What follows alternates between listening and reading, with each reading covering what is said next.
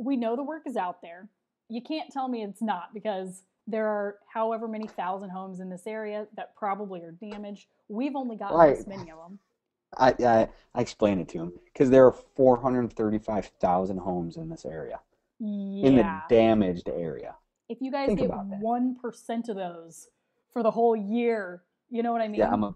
I'd be a billionaire. Seriously. And it's like, even then, even in the busiest of storm locations, like, it doesn't matter how many people are working in an area, there will always be jobs left over, because hmm everybody's like, it's not just like there are customers out there for the taking and whoever shows up is the one that's going to get the job. Like, you're going to get jobs that this company over here couldn't get simply because the person didn't like the salesman or because they were Or they're shitty. non-believers at that time. You have Ex- non-believers at the beginning for a while. exactly. Or they don't have enough information, you know? Like, there's so many ebbs and Mhm. flows in this industry, like throughout the course of a storm.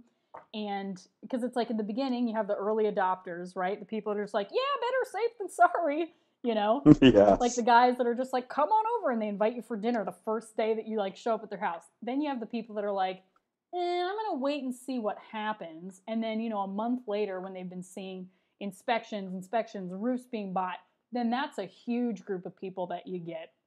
Then you have those people who, they're going to wait it out.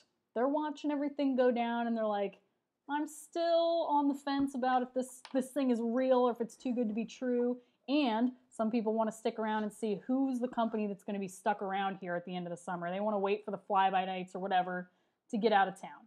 Well, then Sure. that's there are so many levels. Like, to believe that a storm is over after the first 3 months after it, when the buzz has died down because the out of towners have given up, or the people who are shitty salesmen have given up, or they're looking for just the low hanging fruit and they take off, that's the biggest mistake anybody can make, because that's where, when the buzz wears off, that's where the real opportunity opens up, because now it's yours for the taking. So if your salesmen just go out there and be like, all right, I'm going to go and harvest this stuff, it's theirs, because the competition is virtually gone at that point, where it's Oh yeah. tooth and nail and stuff like that. So